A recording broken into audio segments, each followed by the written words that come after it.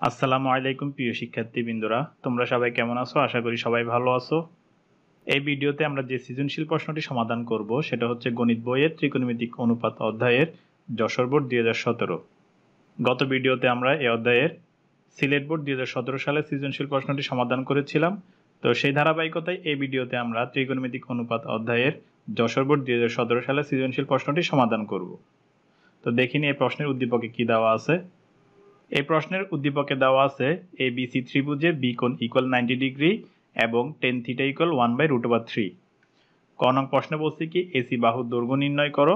খ নং প্রশ্নে বলছে প্রমাণ করো যে cosec square theta minus sec square theta divided by cosec square theta plus sec square theta equal 1/2। এবং গ নং প্রশ্নে বলছে A কোণ equal x minus Y equal theta এবং সি কোণ ইকুয়াল x প্লাস ওয়াই হলে x ও y এর মান নির্ণয় করো। তাহলে প্রথমে আমরা ক নং প্রশ্নটি সমাধান করি। তো ক নং প্রশ্নে বলছে কি AC বাহুর দৈর্ঘ্য নির্ণয় করো। তো আমরা লিখতে পারি কি দেওয়া আছে ত্রিভুজ ABCA বি কোণ ইকুয়াল হচ্ছে 90 ডিগ্রি এবং দেওয়া আছে কি tan থিটা ইকুয়াল 1/√3। তো ABC ত্রিভুজটা যদি আমরা এখানে অঙ্কন করি, এটা হচ্ছে কি ABC ত্রিভুজ। যেহেতু প্রশ্নে আমাদেরকে AC বাহুর দৈর্ঘ্য নির্ণয় করতে বলছে, অর্থাৎ এই বাহুর দৈর্ঘ্য নির্ণয় করতে বলছে, কিন্তু এই ত্রিভুজের কোনো বাহুর মান উদ্দীপকে দেওয়া নেই। শুধুমাত্র এখানে বি কোণ ইকুয়াল কত বলছে 90 ডিগ্রি। সাধারণত একটা সমকোণী ত্রিভুজ থেকে ত্রিভুজের তিনটা বাহু এবং সমকোণ ব্যতীত বাকি যে দুইটা কোণ থাকে সেই দুইটা কোণ বের করি। সেক্ষেত্রে ত্রিভুজের একটি বাহু এবং ত্রিভুজের একটি কোণ অথবা ত্রিভুজের যে কোনো দুইটি বাহুর মান দিয়ে দিলে ত্রিভুজের বাকি যে বাহু অথবা কি কোণের মান বের করতে বলে সেগুলো আমরা বের করতে পারি। কিন্তু এখানে ত্রিভুজে কোনো বাহুর মান দেওয়া নাই এবং কোনো কোণের মানও দেওয়া নাই। এক্ষেত্রে AC বাহুর মান বের করার জন্য আমরা যে কাজটা করব সেটা হচ্ছে কি AC বাহুর সাথে AB বাহু অথবা কি BC বাহুর তুলনা করে আমরা বের করব। তো প্রথমে আমরা এই ত্রিভুজের তিনটা বাহুর মধ্যে একটা সম্পর্ক তৈরি করে নিই। যেহেতু এটা হচ্ছে কি একটা সমকোণী ত্রিভুজ, সেক্ষেত্রে এই ত্রিভুজের তিনটা বাহুর মধ্যে সম্পর্ক তৈরি করা যায় এরকম একটা সূত্র হচ্ছে কি পিথাগোরাসের সূত্র। পিথাগোরাসের সূত্র দিয়ে আমরা কি করতে পারি, এই ত্রিভুজের তিনটা বাহুর একটা কি সম্পর্ক তৈরি করতে পারি। তো পিথাগোরাসের সূত্রে অ্যাপ্লাই করার জন্য আমাদের কি কি লাগবে, সেটা হচ্ছে কি লম্ব ভূমি অতিভুজ লাগবে। প্রথমে আমরা আরেকটা কাজ করে নিই, সেটা হচ্ছে কি এই AB বাহু এবং হচ্ছে কি BC বাহুর মধ্যে একটা সম্পর্ক তৈরি করে নিই। এখানে উদ্দীপকে tan থিটার একটা মান দেওয়া আছে, তো এই tan থিটার মান ব্যবহার করে আমরা এখানে AB বাহু এবং BC বাহুর মধ্যে একটা সম্পর্ক তৈরি করে নিতে পারবো। তো এখানে যেহেতু থিটার কথা বলছে, তাহলে এই কোণকে আমরা থিটা ধরি। তাহলে এই থিটা কোণের সাপেক্ষে আমরা এখন লম্ব এবং ভূমি বের করব। তো যেহেতু এটা হচ্ছে কি সমকোণ, তাহলে সমকোণের বিপরীত বাহু কি হবে, অতিভুজ হবে। এটা হচ্ছে কি থিটা কোণ, তাহলে থিটা কোণের বিপরীত বাহু কি হবে, লম্ব, এবং থিটা কোণের সন্নিহিত বাহু কি হবে, ভূমি। ত্রিকোণমিতিক সূত্র অনুসারে আমরা জানি tan থিটা ইকুয়াল হচ্ছে কত, লম্ব বাই ভূমি। তো যেহেতু এখানে tan থিটার মান দেওয়া আছে সেজন্য আমরা এখানে tan থিটার সূত্রটা নিলাম। এখানে লম্ব ইকুয়াল আমরা BC এবং ভূমি ইকুয়াল আমরা কত লিখতে পারি, AB লিখতে পারি। তাহলে আমরা যেটা পাচ্ছি সেটা হচ্ছে কি tan theta equal BC divided by AB। এরপর tan থিটা সমান যদি আমরা 1/√3 বসাই, তাহলে আমরা পাচ্ছি কত, 1/√3 equal BC divided by AB। এখন AB কে যদি আমরা এই পাশে নিয়ে আসি এবং √3 কে যদি আমরা ওই পাশে নিয়ে যাই, তাহলে আমরা যেটা পাচ্ছি সেটা হচ্ছে কি AB ইকুয়াল √3 ইন্টু BC। এখানে AB কি অবস্থায় আছে, ভাগ অবস্থায় আছে। এই পাশে গেলে কি হবে, গুণ হবে। তাহলে 1 এর সাথে গুণ হয়ে কত বসবে, এখানে AB বসবে। আর এখানে √3 কি অবস্থায় আছে, ভাগ অবস্থায় আছে। তাহলে এটা ওই পাশে গেলে কি হবে, গুণ হবে। তো BC এর সাথে √3 গুণ হয়ে কি বসবে, √3 ইন্টু BC। সুতরাং AB ইকুয়াল আমরা কত বলতে পারি, √3 ইন্টু BC। তো এটা হচ্ছে কি AB বাহু এবং BC বাহুর মধ্যে একটা সম্পর্ক। তো এটাকে আমরা আবার এভাবে লিখতে পারি, সেটা হচ্ছে কি BC ইকুয়াল 1/√3 ইন্টু AB। এখানে √3 কে যদি আমরা এই পাশে নিয়ে আসি সেটা আবার কি হবে, ভাগ হবে, কেননা এখানে গুণ অবস্থায় আছে। তাহলে BC ইকুয়াল আমরা কত বলতে পারি, 1/√3 ইন্টু AB।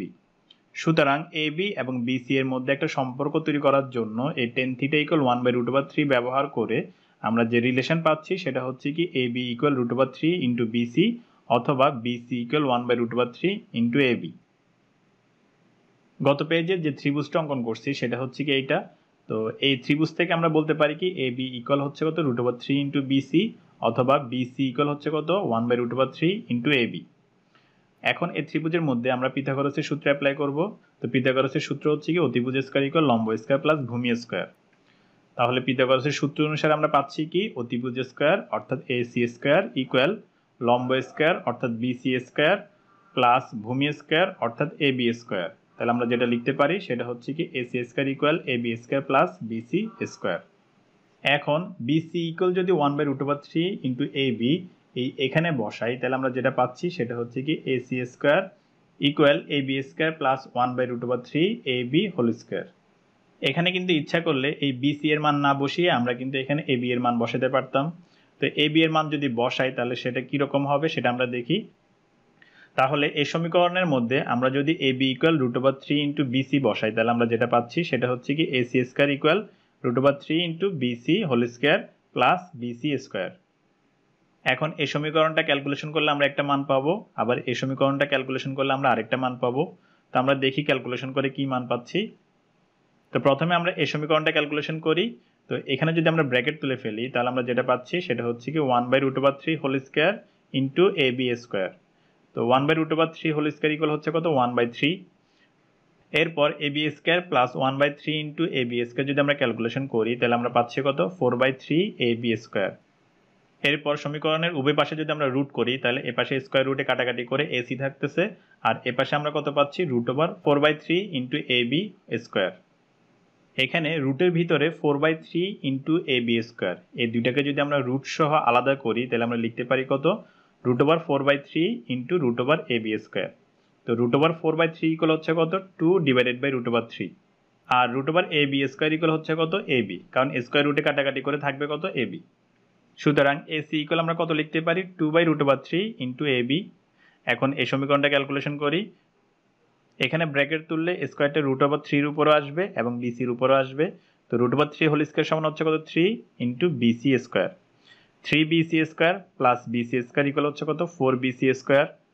4 কে আমরা লিখতে পারি কত 2 স্কয়ার। এরপর সমীকরণের উভয় পাশে যদি আমরা রুট করি তাহলে এই পাশে স্কয়ার রুটে কাটাকাটি করে আমরা পাচ্ছি কত এসি, আর এই পাশে কত হচ্ছে √2bc হোল স্কয়ার। এখানে মূলত স্কয়ার কমন নিয়ে আমরা এখানে কত লিখছি 2bc whole square. √2bc whole square সমান আমরা কত লিখতে পারি 2bc, কারণ স্কয়ার রুটে কাটাকাটি করে চলে যাবে তাহলে থাকবে কত 2bc। সুতরাং এসি ইকুয়াল হচ্ছে কত 2bc। তো এখানে এসি বাহুর একটা মান পাচ্ছি কত 2/√3 ইন্টু এবি, এবং আরেকটা মান কত পাচ্ছি সেটা হচ্ছে কত 2bc। সুতরাং এসি বাহুর দৈর্ঘ্য আমরা এভাবে লিখতে পারি সেটা হচ্ছে কত 2/√3 এবি অথবা 2bc। এখানে মূলত এবি এবং বিসি বাহুর মান যদি দেওয়া থাকতো এবং ওই মানগুলো যদি আমরা এখানে বসাই তাহলে আমরা কিন্তু এইটা ক্যালকুলেশন করে এবং এটা ক্যালকুলেশন করে যে মানটা পাবো সেটা কিন্তু সেম পাবো। যেহেতু এই ত্রিভুজে কোনো বাহুর মান দেওয়া নাই সেক্ষেত্রে আমরা এসি বাহুর মান এবি বাহুর সাথে তুলনা করে বের করছি একটা, আরেকটা হচ্ছে কি বিসি বাহুর সাথে তুলনা করে বের করছি একটা। তো দুইটাই আমাদের অ্যান্সার হইতে পারে। সুতরাং এটাই হচ্ছে কি আমাদের অ্যান্সার। এরপর খ নং প্রশ্নটি সমাধান করি। তো খ নং প্রশ্নে বলছে প্রমাণ করো যে cosec square theta minus sec square theta divided by cosec square theta plus sec square theta equal 1/2। উদ্দীপকে দেওয়া আছে কি tan থিটা ইকুয়াল 1/√3। তো প্রশ্নের যে সমীকরণটা প্রমাণ করতে বলছে সেই সমীকরণের বাম পক্ষে যদি আমরা থিটার মান বসাই এবং এরপর যদি ক্যালকুলেশন করি তাহলে আমরা যে মানটা পাবো সেটা যদি এটা সমান হয় তাহলে আমরা বলতে পারবো যে কি সমীকরণটা প্রমাণিত। তো তাহলে এখানে আমাদের থিটার মানটা বের করা লাগবে। তো থিটার মানটা আমরা বের করব কিভাবে সেটা হচ্ছে আমরা এখান থেকে বের করব। তো tan থিটা ইকুয়াল 1/√3, তাহলে 1/√3 tan কত ডিগ্রির মান সেটা যদি আমরা দেখি তাহলে আমরা পাচ্ছি হচ্ছে কত tan 30 ডিগ্রির মান হচ্ছে কত 1/√3। এখন সমীকরণের উভয় পাশ থেকে যদি আমরা tan বাদ দিয়ে লিখি তাহলে আমরা পাচ্ছি কত থিটা ইকুয়াল 30 ডিগ্রি। তো এই থিটা ইকুয়াল 30 ডিগ্রি আমরা এখন এই সমীকরণের বাম পক্ষে বসাবো। তো এই সমীকরণের বাম পক্ষ হচ্ছে কি এইটা। তো থিটা ইকুয়াল 30 ডিগ্রি যদি আমরা এখানে বসাই তাহলে আমরা পাচ্ছি কত cosec square 30 degree minus sec square 30 degree divided by cosec square 30 degree plus sec square 30 degree. এখানে কোসেক 30 ডিগ্রি এবং সেক 30 ডিগ্রির মান কত সেটা যদি আমরা এখান থেকে বের করি, তো এটা হচ্ছে কি কোসেক, এই বরাবর যদি আমরা আসি এটা হচ্ছে কি 30 ডিগ্রি, এই বরাবর যদি আমরা নামি তাহলে আমরা পাচ্ছি কত কোসেক 30 ডিগ্রির মান হচ্ছে কত 2, এরপর হচ্ছে কত সেক। তো এই বরাবর যদি আমরা আসি এরপর এই বরাবর যদি আমরা নামি তাহলে আমরা পাচ্ছি কত 2/√3। সুতরাং সেক 30 ডিগ্রির মান হচ্ছে কত 2/√3। তো এই মানগুলো যদি আমরা এখানে বসাই তাহলে আমরা পাচ্ছি কত 2 square minus 2/√3 whole square divided by 2 square plus 2/√3 whole square. এরপর এখানে ব্র্যাকেট তুলে ফেলবো। তো ব্র্যাকেট তুললে আমরা যেটা পাচ্ছি 2 স্কয়ার ইকুয়াল হচ্ছে কত 4, এরপর 2/√3 হোল স্কয়ার ইকুয়াল হচ্ছে কত 4/3, 2 স্কয়ার ইকুয়াল 4 এবং √3 হোল স্কয়ার ইকুয়াল হচ্ছে কত 3। একইভাবে নিচে এখানে 4 আর এখানে হচ্ছে কত 4/3, সুতরাং যে লাইনটা পাচ্ছি সেটা হচ্ছে কত 4 - 4/3 ডিভাইডেড বাই 4 + 4/3। এখন 4 - 4/3 এবং 4 + 4/3 ক্যালকুলেশন করা লাগবে। তো প্রথমে আমরা 4 - 4/3 ক্যালকুলেশন করি। 4 - 4/3 ইকুয়াল হচ্ছে কত 8/3। তাহলে এটা ক্যালকুলেশন করে আমরা পাচ্ছি কত 8/3।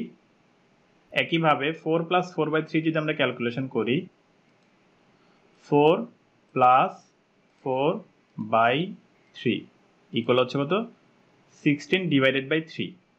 তাহলে এটা ক্যালকুলেশন করে আমরা পাচ্ছি কত 16 ডিভাইডেড বাই 3। এখন আমরা যদি লক্ষ্য করি এখানে উপরে হচ্ছে কত 8/3 যেটা একটা ফ্র্যাকশন, নিচে হচ্ছে কত 16/3 যেটা আরেকটা ফ্র্যাকশন, এবং এরা কি অবস্থায় আছে, ভাগ অবস্থায় আছে। তাহলে ক্যালকুলেশন করার জন্য প্রথমে আমাদের যে কাজটা করা লাগবে সেটা হচ্ছে কি এদেরকে গুণ অবস্থায় নেওয়া লাগবে। তো গুণ অবস্থায় নিলে উপরেটা সেম থাকবে কিন্তু নিচেরটা কি হয়ে যাবে, উল্টায় যাবে। তাহলে আমরা যেটা লিখতে পারি 8/3 ইন্টু নিচেরটা উল্টে গিয়ে কি হচ্ছে 3/16। এখানে এই 3 এবং এই 3 কাটাকাটি চলে যাচ্ছে, থাকতেছে কত 8/16।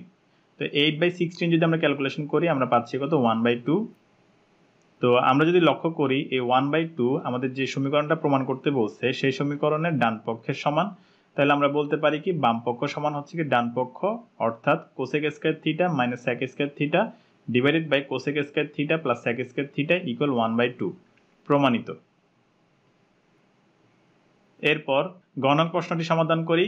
তো গণক প্রশ্ন বলছে কি a কোণ equal x - y equal theta এবং c কোণ ইকুয়াল x + y হলে x ও y এর মান নির্ণয় করো। তো উদ্দীপক হতে আমরা লিখতে পারি কি b কোণ ইকুয়াল হচ্ছে কত 90 ডিগ্রি। এরপর প্রশ্নে কি দেওয়া আছে a কোণ equal x - y equal theta এবং c কোণ ইকুয়াল কত দেওয়া আছে x + y। এরপর একটু আগে আমরা খ নং হতে বের করছিলাম কত থিটা ইকুয়াল 30 ডিগ্রি। তাহলে এই মানগুলো সম্মিলিতভাবে যদি আমরা ত্রিভুজটা অঙ্কন করি তাহলে এটা হচ্ছে কি ABC ত্রিভুজ। এখানে a কোণ ইকুয়াল হচ্ছে কত x - y এবং c কোণ ইকুয়াল হচ্ছে কত x + y। এরপর b কোণ ইকুয়াল হচ্ছে কত 90 ডিগ্রি।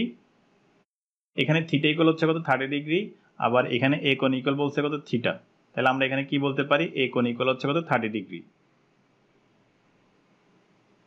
যেহেতু প্রশ্নে আমাদেরকে x ও y এর মান বের করতে বলছে তাহলে এখানে x + y এবং x - y এর দুইটা সমীকরণ বের করা লাগবে।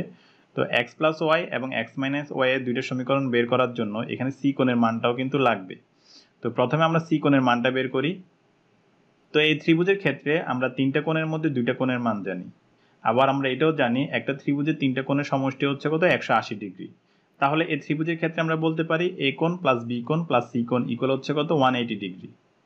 এখানে a কোণ ইকুয়াল হচ্ছে কত 30 এবং b কোণ ইকুয়াল হচ্ছে কত 90। তাহলে আমরা যেটা পাচ্ছি সেটা হচ্ছে কি 30 + 90 + c কোণ ইকুয়াল 180। এই দুইটাকে যদি আমরা এই পাশে নিয়ে আসি তাহলে এখানে যেহেতু যোগ অবস্থায় আছে এখানে আসলে কি হবে বিয়োগ হবে। তাহলে c কোণ ইকুয়াল হচ্ছে কত 180 - 30 - 90। এটা যদি আমরা ক্যালকুলেশন করি আমরা পাচ্ছি কত 60। সুতরাং এই c কোণের মান হচ্ছে কত 60। এখন আমরা যদি ত্রিভুজের দিকে লক্ষ্য করি এখানে a কোণ ইকুয়াল হচ্ছে কত 30, আবার a কোণের মান হচ্ছে কত x - y। একইভাবে c কোণ ইকুয়াল হচ্ছে কত 60 এবং c কোণের মান হচ্ছে কত x + y। তাহলে আমরা এখানে বলতে পারি x + y ইকুয়াল হচ্ছে কত 60 এবং x - y ইকুয়াল হচ্ছে কত 30। তো আমাদের মূলত এই দুইটা সমীকরণের প্রয়োজন ছিল। তো এখানে এটাকে আমরা 1 নং সমীকরণ ধরি এবং এটাকে আমরা 2 নং সমীকরণ ধরি। তো গত পেজে আমরা x + y = 60 এবং x - y = 30 বের করছি। এখানে আমাদেরকে বের করতে বলছি কি x এবং y এর মান। তো আমরা যদি 1 ও 2 নং সমীকরণ যোগ করি তাহলে এখানে x এবং y এর মধ্যে যে কোনো একটা চলে যাবে। তো কোনটা থাকতেছে সেটা আমরা দেখি। তাহলে 1 ও 2 নং সমীকরণ যোগ করে আমরা যেটা পাচ্ছি সেটা হচ্ছে কি x + y plus x - y equal হচ্ছে কত 60 + 30। ব্র্যাকেট তুলে ফেললে আমরা কত পাচ্ছি x + y plus x - y equal এই পাশে 60 + 30 ইকুয়াল হচ্ছে কত 90। এখানে প্লাস y এবং মাইনাস y বিয়োগ হয়ে যাচ্ছে, থাকতেছে কত x + x ইকুয়াল হচ্ছে কত 2x ইকুয়াল কত 90। তো আমরা একটু আগে বলছিলাম যে 1 ও 2 নং সমীকরণ যদি আমরা যোগ করি তাহলে এই x ও y এর মধ্যে যে কোনো একটা চলে যাবে এবং একটা থাকবে। তো এখানে y চলে গেছে, থাকতেছে কত x। এরপর এই 2 কে যদি আমরা এই পাশে নিয়ে আসি তাহলে এটা কি হবে, ভাগ হবে, কারণ এখানে গুণ অবস্থায় আছে। 90/2 ইকুয়াল হচ্ছে কত, 45।